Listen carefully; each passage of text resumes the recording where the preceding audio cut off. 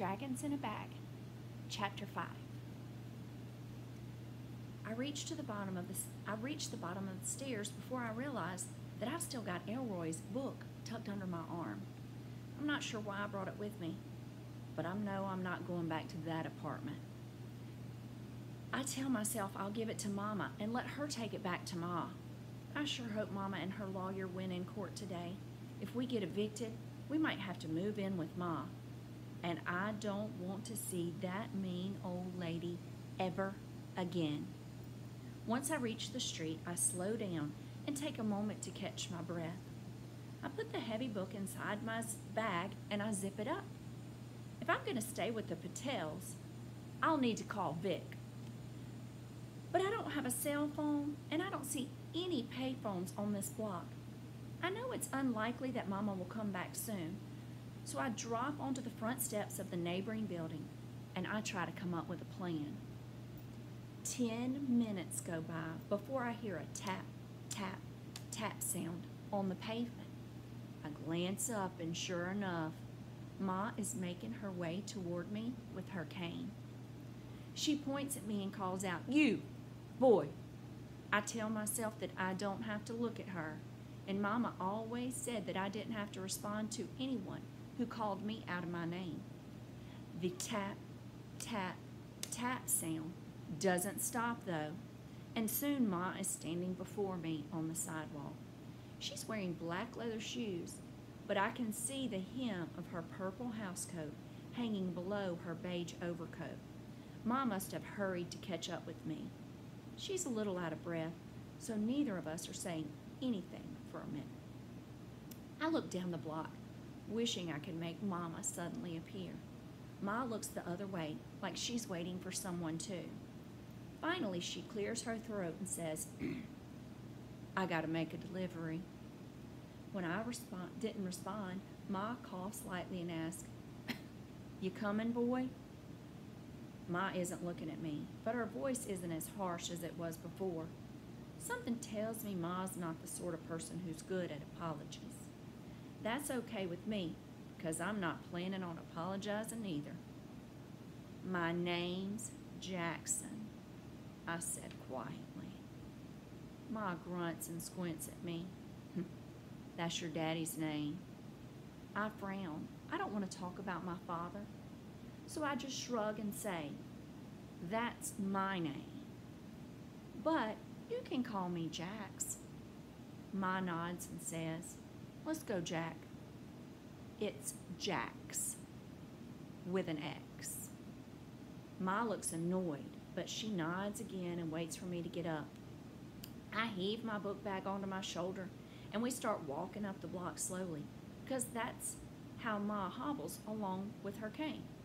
For a long while, we don't say a word. Then Ma clears her throat and says, Your Mama calls me Ma because I used to look after her when she was a little girl. Her mother left her with me, but we ain't related. I'm just an old friend of the family." Why did my grandmother leave Mama with you?" I ask. Ma stops walking and leans on her cane. She takes a few deep breaths and then looks down at me. "Raising a child is the hardest job in the world, Jax. I should know. I've raised plenty, but ain't none of 'em mine. Like a lot of women, your granny needed help. Raising a child on her own was more than she could handle. So she came to me because she knew I needed help too." "What kind of help? Like with chores?" "Boy, please," Ma said impatiently. I frown and wait for her to call me by my name. Ma rolls her eyes, but tries again. "You've seen my home, Jax. It was nice and tidy until you let that darn squirrel into my kitchen. I don't need anyone's help to clean the house. Back then, I needed a different kind of help. Another name for that kind of helper is apprentice." Ma pushes herself forward and starts walking once more. I want to move, but all the thoughts suddenly swirling in my head are making me dizzy. I take a deep breath and I try to focus. Apprentice? The only time I've seen that word is when it comes after another word. sorcerer. If Mama was the apprentice, does that mean Ma is a... Then I start to wonder, is Mama really at court today? What if she doesn't come back for me? If I stay with Ma for good, does that mean I'm going to become her apprentice? A fly nearly zooms into my open mouth, so I close it and I hurry to catch up with Ma. She's squinting even though the sky is full of gloomy clouds. It was sunny just a moment ago, but I don't have time to think about the weather right now. I need to know the truth. So, Mama was your apprentice. Ma shakes her head and says, she could have been. Had a lot of potential, your Mama. Alicia was a very bright girl and curious like you, but she wanted an ordinary life. Ma clears her throat before spitting a wad of phlegm onto the street. So that's what she got.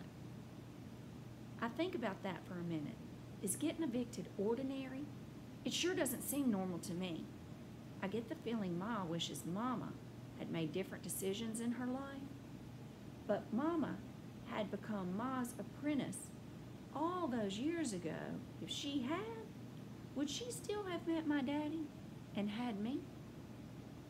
If I were Ma's apprentice, I'd probably already know what she's keeping inside that red mint tin.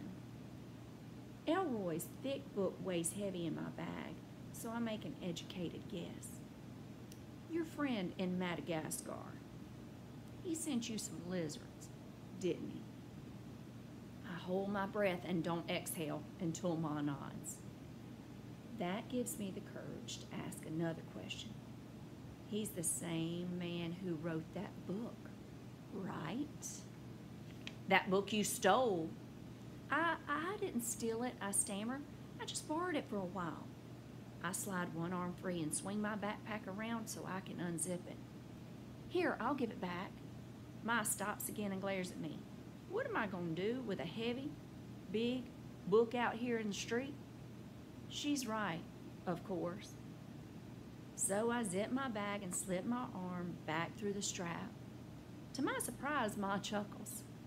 Besides, I done read that book half a dozen times already. I gave Ma the side eye. Said you didn't read any of those books. And you knew I wasn't telling the truth. You're no fool, Jax. I'll give you that much. It's not exactly a compliment, but Ma still got something like a smile on her face, so I dared to ask another question. Why was that squirrel trying to give marshmallows to your lizards? Ma's smile disappears. She looks down the block and whistles softly. Every living creature needs help to survive in this world, Jax. I do the best I can for the creatures in my care. But sometimes, Ma brings her milky black gaze back to my face. Then she puts her thumb on one of my creeping caterpillar eyebrows and tries to smooth out the curly hair. Mama does that too, and it always makes me smile because we both know our eyebrows won't ever be tamed. Sometimes you can't let your love show, Ma says, in a soft but firm voice. Sometimes you have to say no when you want to say yes because it's the responsible thing to do. These dry lizards can't stay here, Jax. They came from one world and they're on their way to another. Are they hungry? Probably. This kind of newborn loves sweet, sticky things. But I can't give them what they want. Why not? If I feed them, they'll think I was their mama. You know what imprint means? I think for a moment. Vocabulary isn't really one of my specialties, but I'll give it a shot anyway. When something heavy makes an impression on something light or soft, like when you step in mud or wet cement and leave a footprint, Ma nods. That's right.